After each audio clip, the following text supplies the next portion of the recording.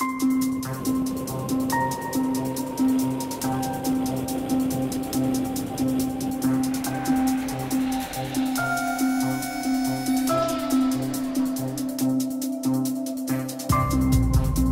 the CTBTO's new equipment storage and maintenance facility south of Vienna, preparations are underway to transport tons of specialized equipment and supplies to a training base in Hungary.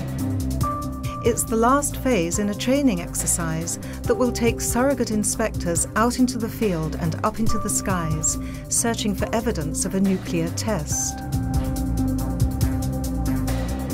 We're currently trialling a new system, which is the intermodal rapid deployment system, which centres itself on, based upon our equipment being stored for rapid outloading within what we call pods, and they are configured to take the different technologies and all the different equipment we need for support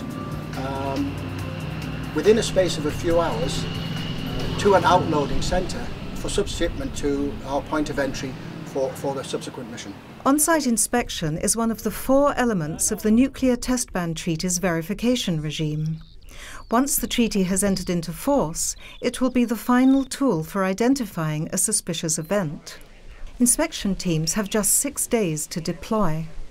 Since we are dealing with amounts of equipment which are above 20 tons, and with 40 people who are going to come from out of the roster of inspectors later, but from different countries, 6 days are really very tight to arrange it, and we have to have everyone trained and ready for this moment so that he can move quickly and have everything ready and start working in the field as it's planned.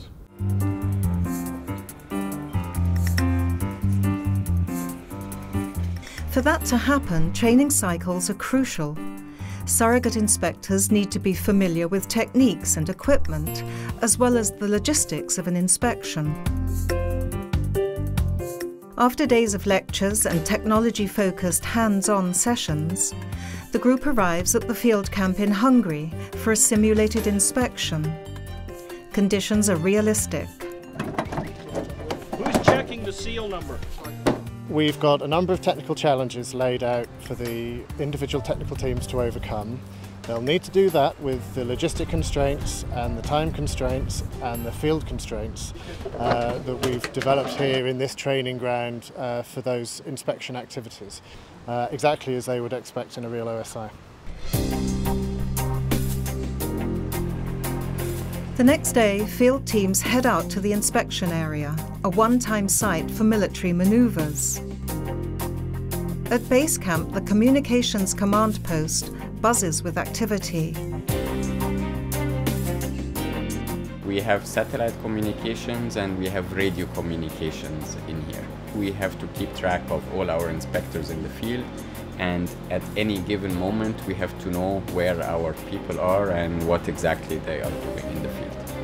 And computers are set up to receive the data as they come in. What you are seeing here is nothing but a small-scale example of the data center of the SAMS, which is the passive seismic monitoring system of the on-site inspection team.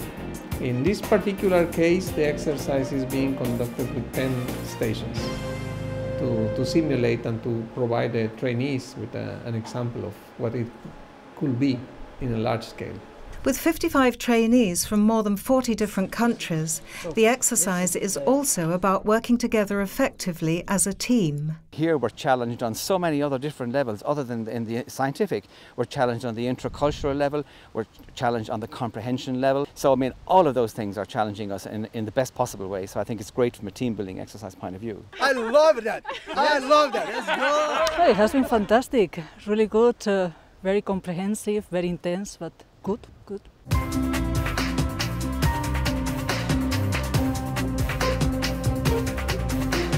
The mood is upbeat, but the training is deadly serious. No one loses sight of the ultimate goal. It's important so that when the treaty enters into force, we have trained inspectors capable of going out and performing an on-site inspection in the event of a questionable activity. On-site inspection is deterrence.